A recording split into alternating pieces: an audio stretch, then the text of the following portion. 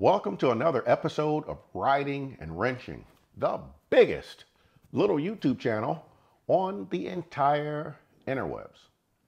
I am your host, Q the Rider, and in today's episode, I'm going to share with you my best practices for how I save money doing my own oil changes. Now, this is not an oil change video, and if you want to see my oil change video, I'll post a link to that right here. Before I get started, I want to recognize the sponsor for Riding and Wrenching, Volunteer Audio, your #1 source for motorcycle audio equipment. So check them out and let them know that you heard about it here. In this video, I'm going to talk about how I chose the type of motor oil I use. I'm going to share with you the four different motor oils that I've used in my bikes, and we're going to talk about the differences between them, including cost and performance, and where I buy my motor oil. And I will also talk about some of the individual brands. We're going to look at some of the things that people say about some of the different motor oils and what makes one brand different or better than the other. Now, when choosing a motor oil, as someone who is not a petroleum expert, I am not a certified motorcycle engineer or Harley Davidson technician. I am none of those things. I'm just a regular dude who likes to work on his bike in his garage.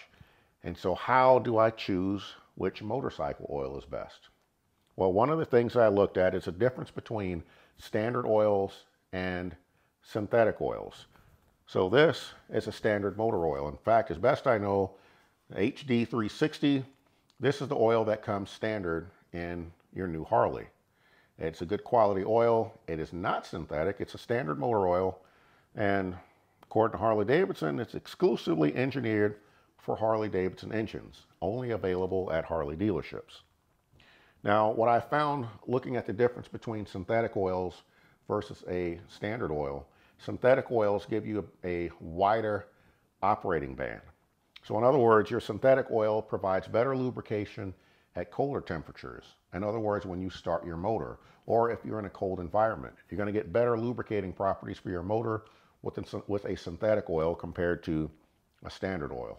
But synthetic oils also give you better lubrication at higher temperatures or more extreme conditions.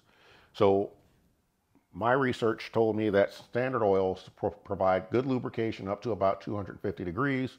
Your synthetic oils go up to about 300 degrees. Now, hopefully I never get my motorcycle up to 300 degrees, but during those extreme conditions, during the hottest part of the summer, or maybe you get stuck in traffic, or maybe I'm in a motorcycle rodeo where I'm putting my bike under a little bit more stress, I'm going to get better lubrication from a synthetic oil.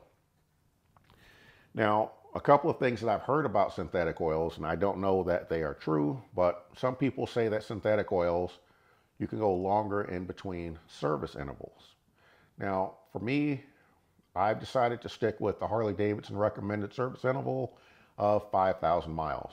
So I change all 3 oil reservoirs every 5,000 miles, your engine, transmission, and your primary. So on this bike that has 90,000 miles, that's, I think, 19 oil changes I've done on this bike. And I've done every one of those oil changes. Well, I haven't done them all. 2 of them were done by the dealer. I've done the rest. So I've done 17, and the dealership did 2 of them for me. On my Road King, I've done 1 oil change on it so far, and the CVO has had, I think, 2 oil changes. Now,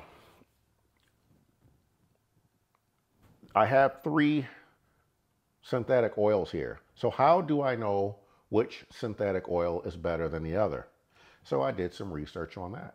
How do you rate motor oils? Well, there's an organization called API, the American Petroleum Institute, and they provide ratings for motor oil. The downside is I have no idea what those ratings mean. I don't know what they mean to me as a consumer, because they provide ratings that basically state that the motor oil is adequate for a particular application. It doesn't tell you that Amsoil is better than Syn3 or it's better than Mobil 1. It doesn't say that. It just provides a rating that says it's adequate for a particular purpose. So that didn't really provide me any useful information. So you go back to the internet and you see what people have to say. Now, Amsoil has the most fans of any motor oil that I'm aware of, and there's a lot of comments that fans of Amsoil make. They'll say things like, Amsoil will help your bike run cooler. One person said that their motor runs so cool that they can touch the motor. I don't believe that at all. Some people say that Amsoil will help your bike run quieter. It helps your motor run cleaner. And again, you get the extended service intervals. So again, I've already said that I don't think my bike ran any cooler running Amsoil. It did not run quieter running Amsoil. Is the motor cleaner as a result of running Amsoil? I don't know. I've never taken it apart. And the other claim was the extended service interval. Well, I do mine at 5,000 miles no matter what. On Amsoil's website, they state that you can go up to 10,000 miles between oil changes with Amsoil. Now, Harley Syn3, Harley doesn't make any claims like that about the oil. It's just a synthetic oil that they claim provides superior protection for your motor and that wider temperature range. Mobil 1 also states that it's made for Harley Davidson and it's a full synthetic oil. Now, the advantage that I found for Mobil 1 is availability. You can buy this stuff anywhere. It's on Amazon, AutoZone, Walmart, Target. You can find it in some large grocery stores anywhere in the country. This stuff is so easy to get compared to the Harley oil, which is only at your dealership, and Amsoil. I'm not sure where you're supposed to buy Amsoil. Amsoil is sold through a multi-level marketing scheme, and I'm not a fan of those, but I know you can find it online. There's a few sellers on Facebook that I've seen, and you can also find it at some Harley dealerships. Now, in terms of cost, the Harley oil at my local dealership is about $19 a quart. Amsoil, again, because it's different, I guess. I don't really know what Amsoil is supposed to sell for, but I have seen it on their website. I did some searching on there, and it said $16 a quart on there. But when you talk to the folks on Facebook, they don't disclose what the price is, so I really don't know. Looking at this one, I paid $21.95 for this quart of oil. I got ripped off. But in other words, these are really expensive oils. And again, the Mobil one is $10.86 at Walmart. That's the cheapest price that I found. I want to say it's about 11 something at AutoZone. And you know, the prices range between $10.86 and about $13 a quart for Mobil 1. But again, Walmart, that's the place to buy this Mobil 1 V-twin. But again, the concern that I had when I started looking into using Mobil 1 is the cost. Does the cost of Mobil 1 being so cheap mean that it's a cheap motor oil, that it's a low quality motor oil? And based on the research that I've done, it's actually a high quality motor oil. It's just as good as anything else that I've seen. Now, from my own personal experience, I've used all four of these motor oils in my bike, and I have not noticed any appreciable difference between any one of them. So it really comes down to cost for me. So it's a high quality oil. It's the cheapest oil you can get. And during a standard oil change where you're going to use approximately 6.5 quarts of oil, the Mobil 1 V-twin, you're going to have to buy about $70 worth of motor oil. The Harley Syn3 going to cost you $123 for the motor oil, and the Amsoil is probably going to be about that same price, more or less. I don't know. It just depends on how you decide to buy the Amsoil. But the bottom line is that bang for the buck, for me, Mobil 1 is the way to go.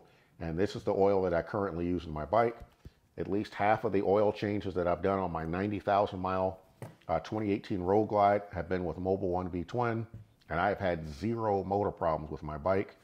It runs like a champ. I will be riding this bike to Canada this year without any concern at all, and it's going to be running Mobil 1 V-twin on that trip, just like it has for the last, I don't know, 9 or 10 oil changes that I've done with it. Now, you might be wondering, what's this stuff? Well, this is a Shell Rotella T4 diesel or heavy-duty diesel engine oil. I'm going to start using this in my primary. This was actually recommended to me in my lock and lean class as a inexpensive way to maintain quality oil in your primary. Now, it seems odd to put a diesel engine oil inside of a motorcycle until you read the Harley Owner's Manual. The Harley Owner's Manual says that a diesel engine oil is it basically states it's an acceptable alternative if the Harley Davidson oil is not available. So I'm going to give it a shot. Now, the Owner's Manual does not state using diesel engine oil in the primary, but I'm going to try it anyway because it was recommended to me. And we'll see how it goes. And I'll provide an update sometime in the future and let you know what I think about this oil. Now, the other advantage to using this oil is cost. It's about half the cost of Mobil 1V Twin. So this is a way to further reduce the cost of an oil change. And again, I've already showed you that you can save about $50 an oil change using Mobil 1V Twin. So when you consider that this bike has 90,000 miles, that adds up to 19 oil changes. 19 oil changes times $50 is $950 you can save using Mobil 1V Twin. It's a no-brainer to me. And I'm going to raise that cost, or that cost savings, even more by now switching over to this diesel engine oil. So it's just a great way to save money over the life of your vehicle. And for me, it's been a great upgrade. And yes, I'm going to call it an upgrade to use the cheapest motor oil, the cheapest high-quality motor oil, and doing regular oil changes. My oil changes are every 5,000 miles, like clockwork. I don't vary from that. So leave me some comments in the comments section. Let me know what type of oil that you use in your motorcycle. And also, let me know how much an oil change costs at a dealership in your area. This is Q. I'm riding, I'm wrenching, and I am out.